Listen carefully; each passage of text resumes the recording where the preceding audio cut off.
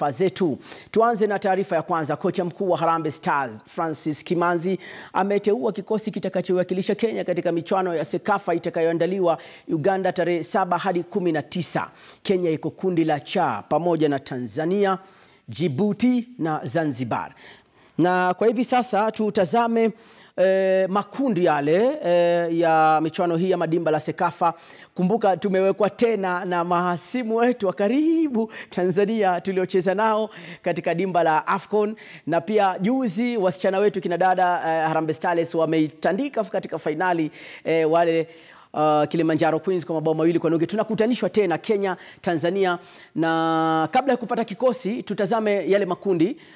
Itakuwa vizuri kwanza tutazame makundi ili tuweze kuyazungumzia mimi na Kauleni.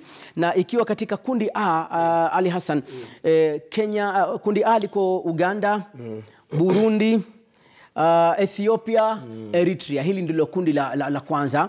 Na Uganda tunamjua katika viwango yuko juu. Ule unalizungumziaje kwa haraka upesi kabla kuangalia hili letu la mauaji? Kama ulivyosema, nafikiri kila mmoja anampigia upatu Uganda kuongoza kundi hili, na nafikiri vita vitakuwa baina Ethiopia na Burundi, lakini uzuri ni kwamba wale watakaokuwa wa pili wa mwanzoni wanaingia hatua itakayofuata, kisha wale watakaokuwa wa pili katika ule ubora katika nafasi ya tatu pia watafuzu. Kwa hiyo kwa mbali naona Uganda, Ethiopia na Burundi, Eritrea. Burundi walikuwa AFCON wale. Walikuwa AFCON. Kwa hiyo nafikiri Eritrea huenda wakafuzu kutegemea na zile hesabu zitakavyokuwa kundi jingine. Watakuwa kama best loser na nafasi pia. Tuachane na hili kundi. Zito Katika kile kirimbwembwe chenyewe cha lile kundi, hili ni kundi ba, Jamhuri ya Demokrasia ya Kongo, Sudan Kusini amewekwa na Sudan.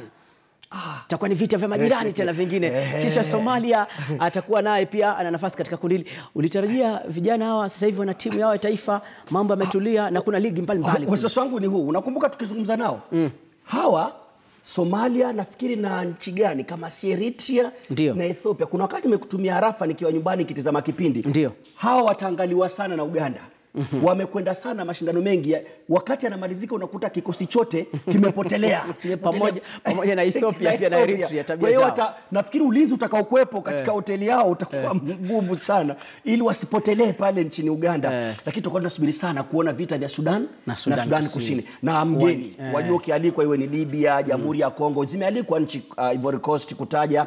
Kwa hiyo nafikiri tunatarajia Mkongo mgeni afanye vizuri. Nafikiri hili kundi huwezi linganisha na kundi lile la Uganda, Ethiopia na Eritrea.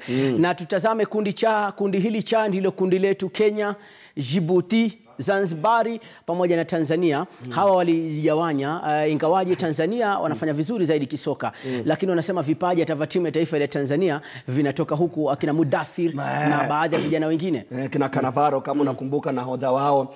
Wajua kundi ba nimeona Sudan Kusini. Hapa naona Tanzania dhidi ya Zanzibar. Na unaelewa vita ambavyo wamekuwa navyo. Zanzibar ikitaka kujitenga ipewe wanachama na CAF ili katika mechi za kufuzu AFCON wawe kivyao, lakini bado ni vita vinaendelea, vijamalizika. Walipewa wanachama ukabatilishwa. Kwa hiyo wakati wa CECAFA kila moja anakuja kivyake, lakini kama ni wakati wa AFCON ndio tunajua tofauti ya Kilimanjaro Stars na Kilimanjaro.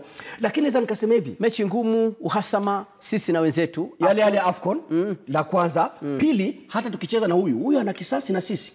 Makala ya mwisho finali kule Machakos tulimpiga kwenye penalty. Kwa hiyo ili kundi pia naliona, na hapa hawa wanakuja kulipiza kisasi hapa. Unajua dada zetu waliwafanyaje? Hawatuwezi hata wakaja wakachukua magest player kutoka huko Marekani. Hata wachukue kutoka wapi? Hata kutoka Ufaransa tutawapiga tu hapa. Na sasa hii inakuonesha nini?